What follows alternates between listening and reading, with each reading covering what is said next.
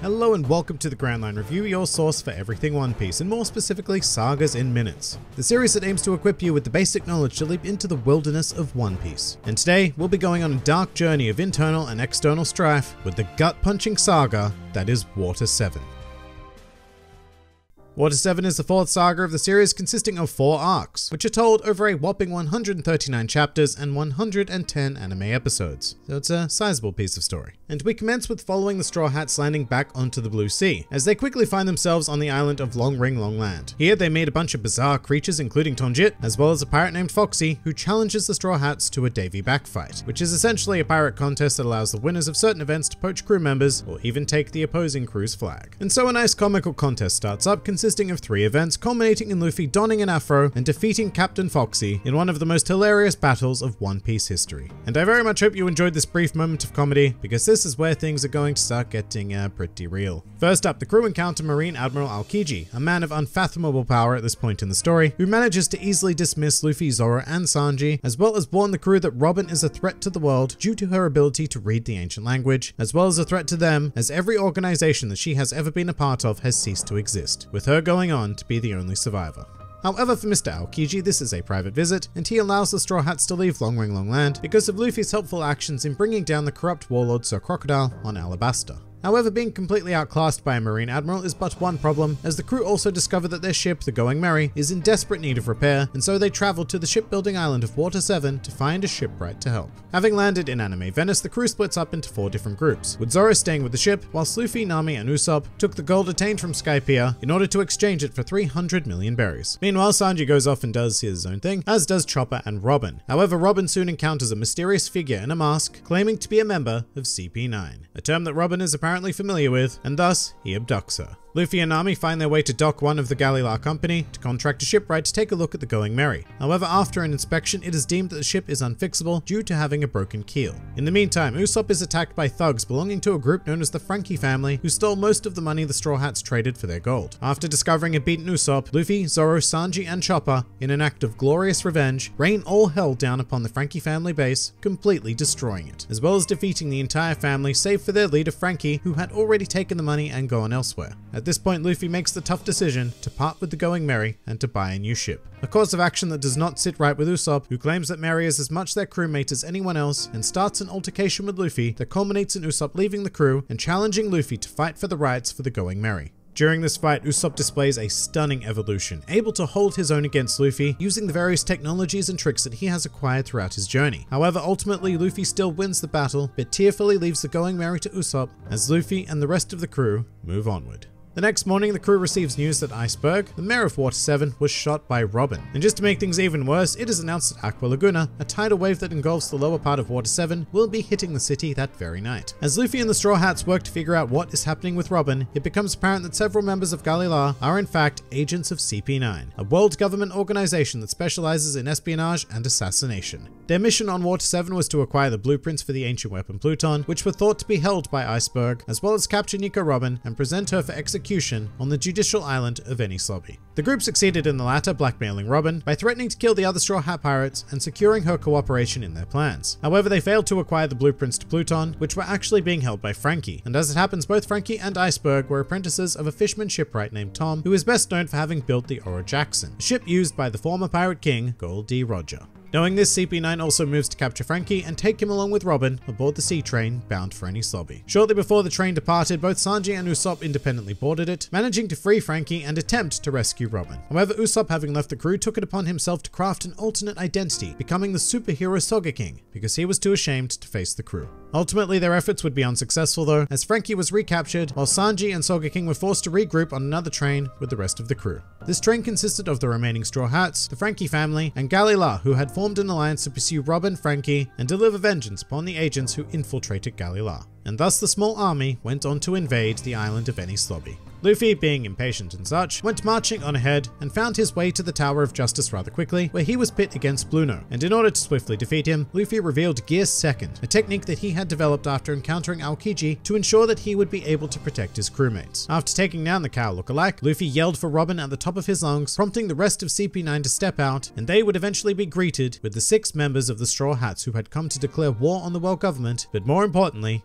reclaim Robin. After breaking into the Tower of Justice, the Straw Hats each faced off against various members of CP9, with many of them displaying power-ups of sorts, such as Nami's new and improved climb attack techniques, Sanji's Diablo Jumba, and Zoro's Ashura. During these fights, the idiotic leader of CP9, Spandam, also accidentally summoned a teeny tiny Buster Call on the island, which is a fleet of 10 marine battleships helmed by 5 vice admirals who are charged with destroying an entire island with no questions asked. This was also an event that Robin had witnessed once before, as she grew up on the island of Ohara, which was populated by scholars seeking the true history of the world. Upon discovering this, the world government had the island eradicated using a Buster Call. However, Robin survived due to the sympathetic actions of Vice Admiral Kuzan, who would go on to become Admiral Aokiji. However, due to Robin's knowledge, a bounty of 79 million berries was placed on her head at the age of 8 years old, and so she began a life consistently on the run, being betrayed by everyone she came into contact with until she met Crocodile and joined Baroque Works. And you know what, even then she was eventually betrayed by him, so yeah. Which was why it was all the more impactful when Robin found the Straw Hats and became part of their crew, because for the first time in her life, she had found a place where she belonged, with people that she felt she could trust. And so Robin eventually overcame her fear of the world government, as well as her resignation to death, and exclaimed to Luffy that she wanted to live, prompting the current events inside the Tower of Justice. With almost every member of CP9 defeated, Robin was then freed by Frankie, and the Straw Hats began to face the full force of the Buster Call, whilst Luffy was still locked in combat with the final CP9 member, Rob Lucci. After giving everything he had to give, Luffy eventually overcame Lucci. However, the Straw Hats were still faced with an impossible situation, surrounded entirely by marine forces.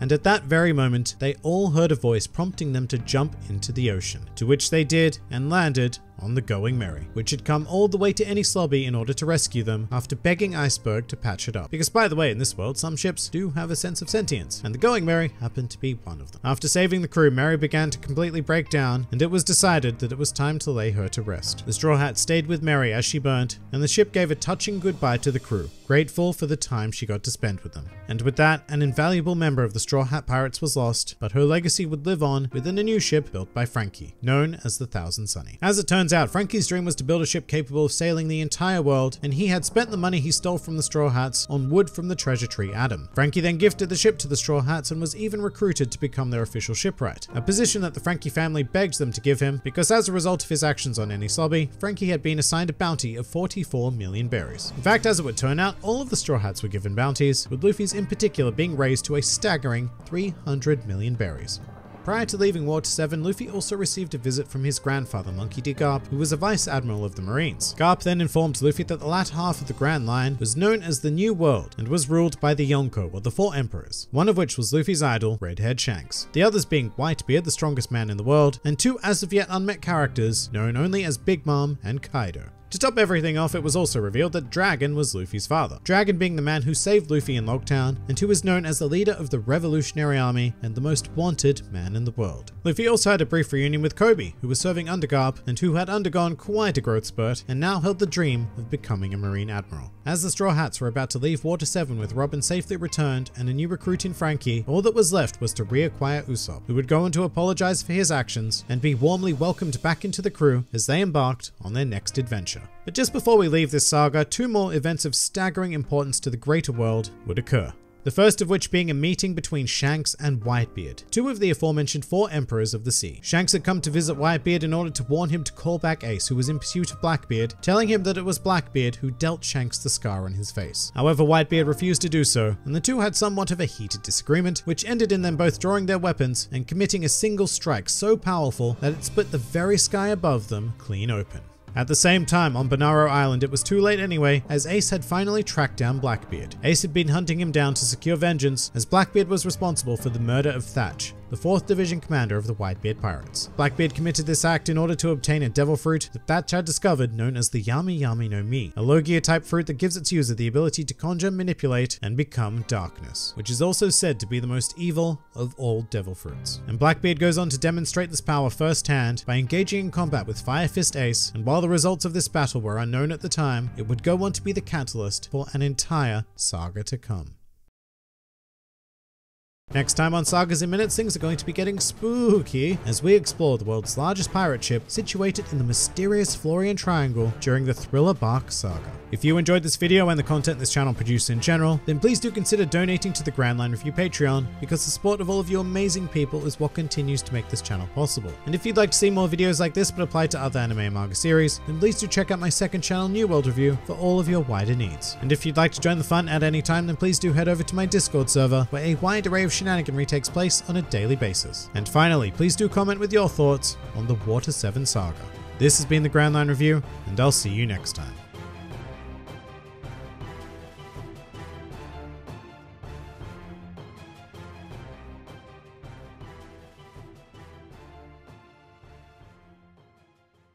The Water 7 Saga was full of animals, ranging from the mundane like mice, frogs, and pandas, to the more deadly leopards, giraffes, and cows. However, the king of all beasts, and the true villain of this arc, must never be forgotten, and that is the sadistic pigeon. The Straw Hats never stood a chance.